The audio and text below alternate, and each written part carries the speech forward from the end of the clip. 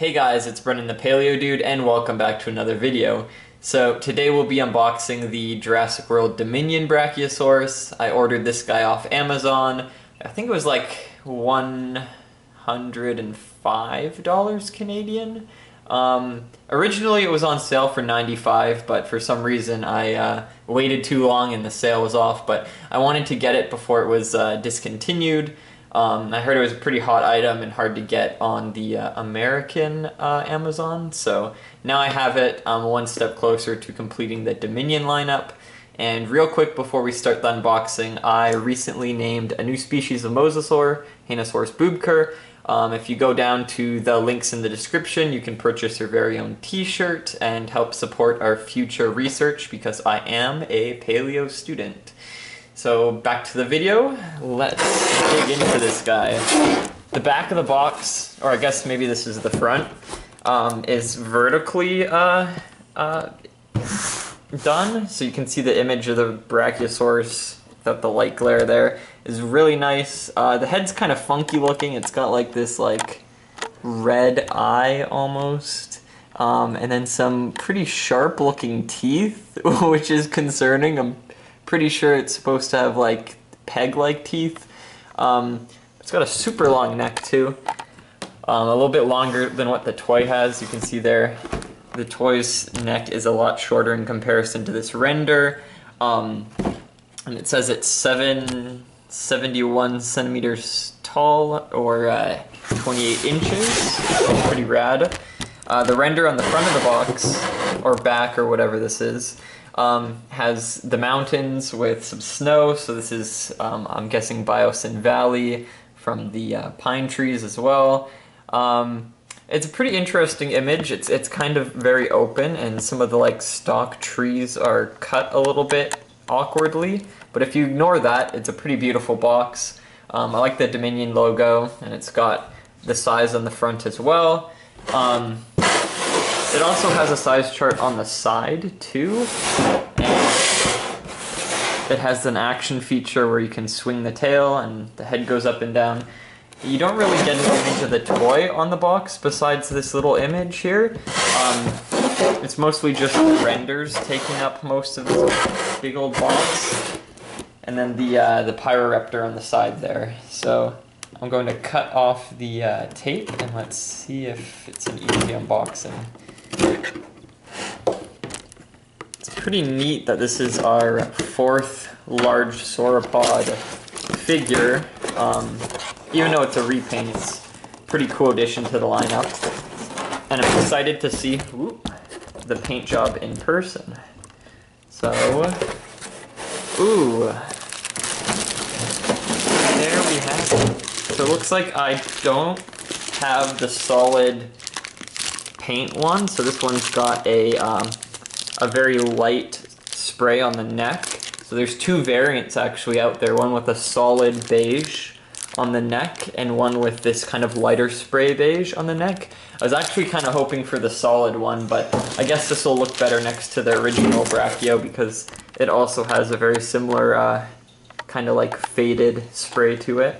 It looks like the body has all the legs connected. Yeet the box. It's kind of just loosely in here. There's nothing holding the wrapping together. So, what the heck's going on? I think that's in the plastic. There's these weird yellow streaks within the plastic on the body. I don't know if you can you can see it a lot better when I zoom in. It almost looks like someone just took a paintbrush and just like wicked it across, but that's actually in the plastic. It's in the legs too. Oh, it's so weird. It might be easier to look at from afar. Close up, it does not look very nice. Kind of jiggly. I think the legs are a tad bit loose. That's okay. Front legs are stiff. Just this one back leg's a little rattly. Right off the bat, this is pretty interesting. They've got a color change. So they got purple on the back. It's kind of like reddish purple. And then this like darker bluish purple. No, dark blue. Navy almost, but like purple.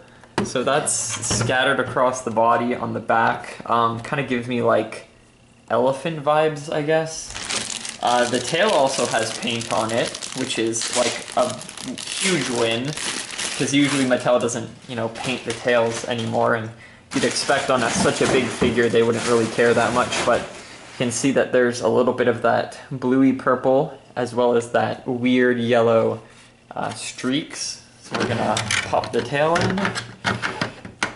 And the paint actually goes even on the rotate, like the part of the skin underneath, so when you rotate it you can see it, and it's not just like an empty non-painted area.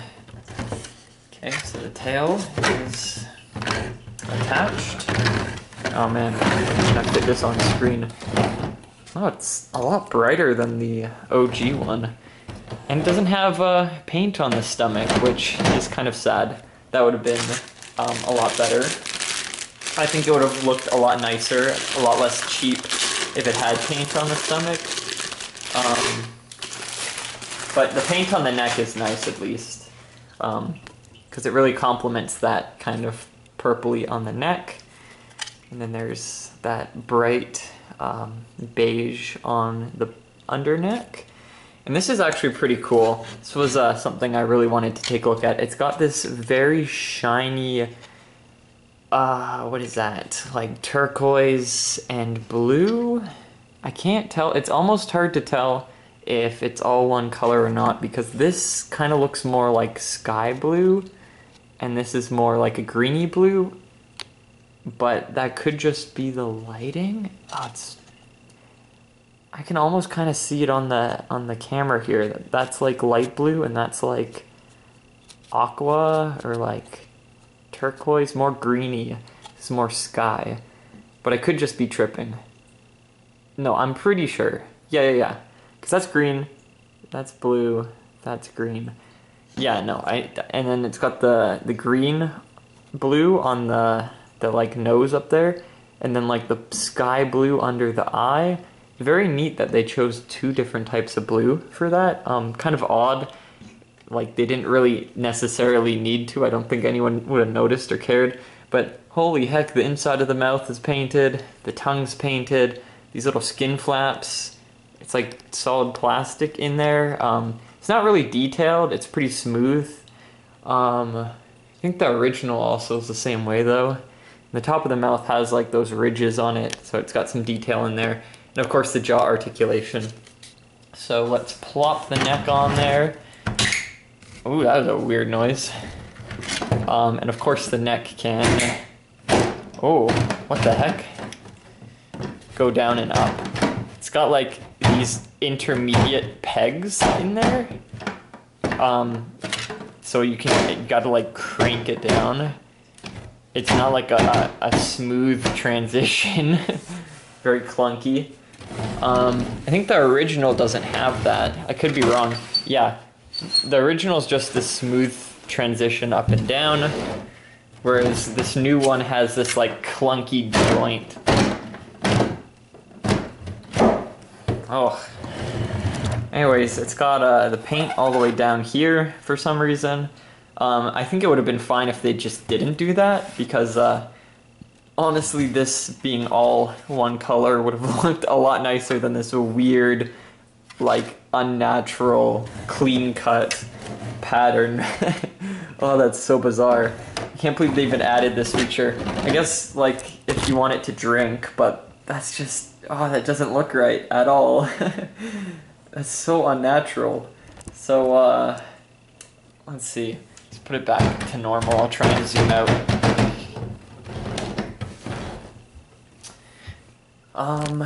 So there it is next to the original.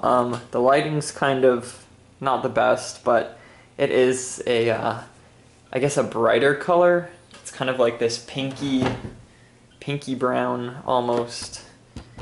I don't know how else to describe it. Yeah, it's a pinky brown. for some reason. And then of course the neck has that spray on it, and then at the top it's got that like shininess that Fallen Kingdom showed us on the heads that they continued using. And it looks pretty nice next to the Dreadnoughtus, which is like that solid navy blue color. And then we just put Rexy next to it too. It's a usual size. Like there's nothing different. They didn't change any of the sculpt. All the detail is the same as the original Brachiosaurus. They just gave it that fresh new repaint. So I actually prefer the original better. It looks more accurate to the Jurassic Brachiosaurus. This one's a lot more stylized, I guess, with the color.